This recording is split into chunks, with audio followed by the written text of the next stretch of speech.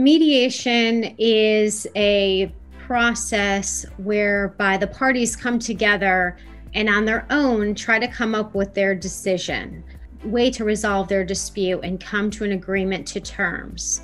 With a mediation, the parties can agree to almost anything. And so you can have terms to a settlement that you wouldn't otherwise get if your case was decided in court in litigation or by an arbitrator in arbitration. In construction, many times the communications are oral, unfortunately.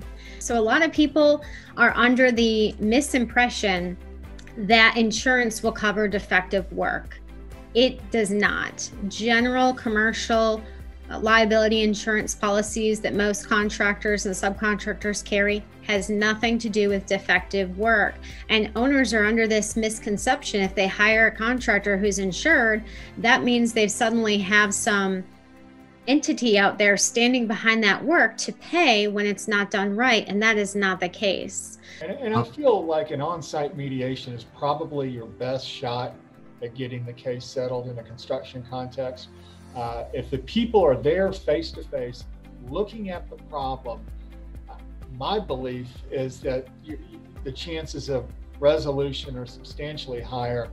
And if you can't get it done then, you might have a situation that has to be tried.